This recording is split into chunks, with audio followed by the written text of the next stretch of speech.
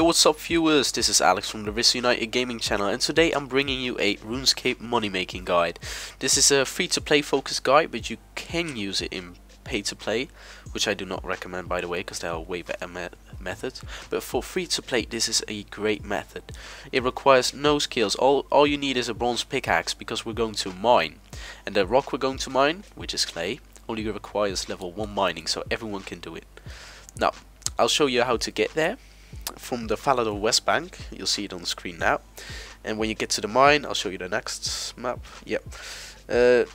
How to get to the clay rocks itself. Well, see there.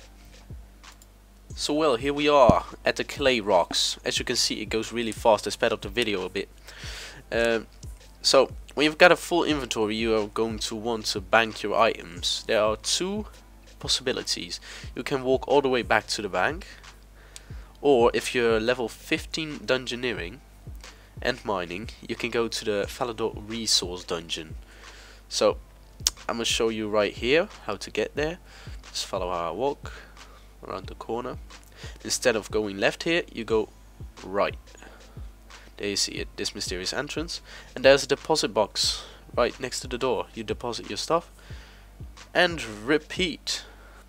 So now we're going to talk about profits. As you can see, one inventory equals like 3.7k GP, which is actually really good because you'll get those inventories fast, man.